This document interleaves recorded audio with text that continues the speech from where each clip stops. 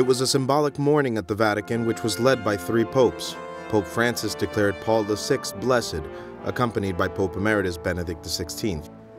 Benedict XVI, although frail, followed the ceremony attentively. In front of thousands of people, the Pope inscribed Paul VI in the Book of Saints. Ut Venerabilis Servus Dei, Paulus Sextus, Papa, Beati nomine in posterum appelletur.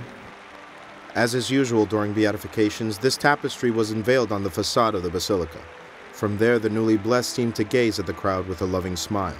Nei confronti di questo grande Papa, di questo coraggioso cristiano, di questo instancabile apostolo, davanti a Dio oggi non possiamo che dire una parola tanto semplice quanto sincera ed importante. Grazie. Grazie.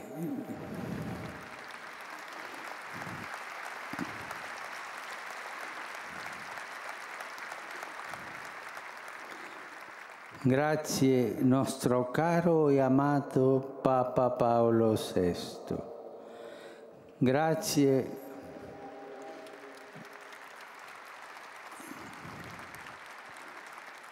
Grazie per la tua umile e profetica testimonianza di amore a Cristo e alla sua Chiesa.